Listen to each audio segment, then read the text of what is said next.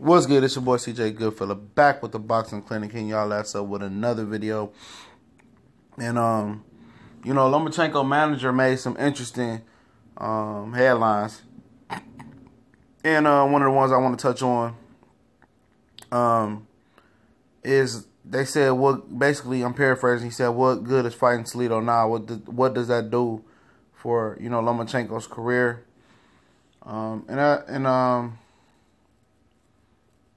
And really, that just, anytime you take a loss, the competitive nature inside a fighter, he wants to run it back and be able to, get the win back. And it's just as some of those fighters who get punched and then it's just natural where they gotta give a punch right back. And Lomachenko wants to, tell and solidify the one door, the one boogie man or the one nightmare that he has had in his career, and he wants to set the record straight. And, when you're a manager or promoter and you've never been in a competitive sport of combat like boxing, it's something that you probably can't understand or fathom. That's something that Lomachenko probably could be, consumed with, that could be bothering him. He wants to right that wrong because in his career, it's going to be people that say, well, he didn't beat Salido no matter what the circumstances was. He took the risk. And when you take risks comes, backlash or criticism that you can't get. And that's why a lot of fighters today don't take that risk. And I salute Vasyl Lomachenko for taking a huge leap, and taking the risk. But when people talk about your career and look back on it, and people never going to bring that up, Your naysayers never going to bring, you lost to Salido.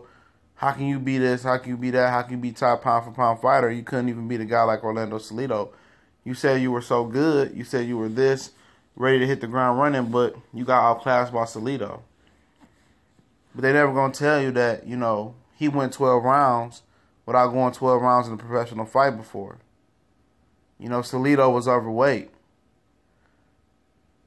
Salido was a tough, rugged, experienced fighter, who actually had wins over Robert Guerrero but got a chance to a no contest, who had wins over Lopez. They're not going to tell you that how tough of a fighter he is or how he failed the drug test back in the day. That never comes up. It's just, did you win or did you lose? And that's how your legacy is determined. And, Lomachenko wants to right that wrong. So nobody can go back and say Lomachenko was beat by Salido and just use that to try to hold his career back. And I usually do that fight review. I did a pretty good reaction video, so I decided to dab with this one. Dab a little bit, but then his manager goes ahead and says, fighting Terrence Crawford is suicide. And, I understand your team job is to protect you from making bad decisions and probably to guide your career in the right way. But, if Lomachenko wants to do that, let him do it. And I understand that what a detriment to his career could be is to taking 2 losses inside of 10 fights or 10 fights and below. Or really 20 fights, to be honest. But this guy truly believes in his skill set and truly believes in himself. And, he goes on, Lomachenko goes on and said, what's the point? Or I forget his manager said, of beating the old Manny Pacquiao. And I think exactly it's what I'm saying to guys, like as far as the Crawford thing as well. What's the point of fighting and beating the old Manny Pacquiao? You're not the first guy to the buffet to do it. The food ain't hot, it ain't fresh, to quote Nazim Richardson. You want to be the first guy to do it, and you don't want to be the 6th, 7th guy to beat Pacquiao. What kudos do you get for that? It's already done. He already been knocked out. He already been outpointed. He already been outclassed. And if the money ain't right, then why do it? If you ain't going to get a $10 million payday, in which why people didn't really understand why Danny Garcia and Adrian Broner allegedly turned that fight down for $5 million? Absolutely not. But the same people that cry over them turning down $5 million and then they turn around and say, oh, he only made 1.5 when he made 2.5 versus Keith Thurman, or he only made 1.5 versus Adrian Granados, are the same people justifying the reason why Triple G didn't take the $15 million from Canelo Alvarez. But that's another conversation for another day. You know, and they keep going about Lomachenko.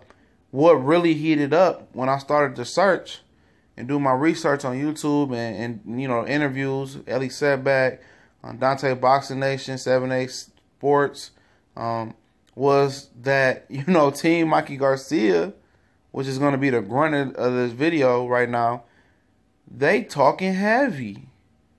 They talking about Mikey could end Vasyl Lomachenko's career.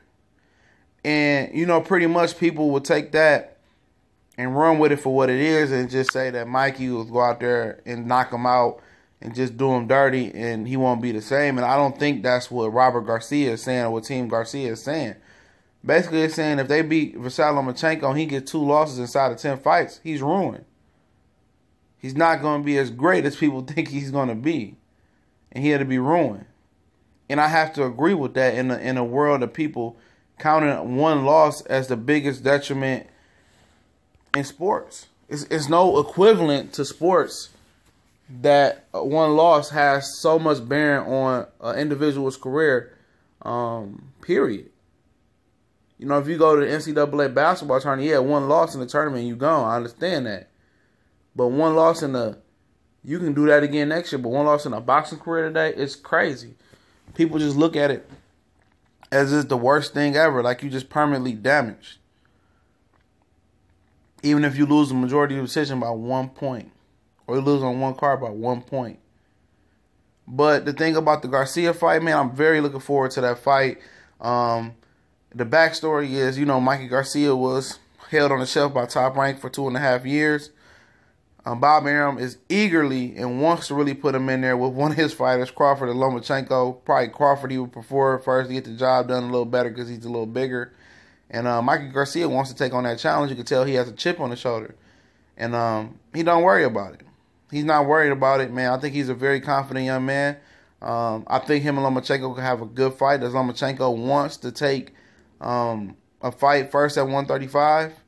First, maybe it's Terry Flanagan. Maybe so. Whatever got Flanagan's name, if I murdered, butchered it. I think that would be smart. But will he do it or go straight for Mikey Garcia? Go ahead, but I don't think people know how big and strong Garcia is. He sparred with Madonna. He spars with Thomas Delorme. He sparred with Brandon Rios. He spars probably with not Santa Cruz, but Abner Mares. He spars probably with Donier when he was there. So he has a lot of experience, and that's why he looks so crispy coming off a long layoff. Because he got top-notch sparring and top-notch fighting, and he kept himself in shape. But this your boy, CJ Goodfellow.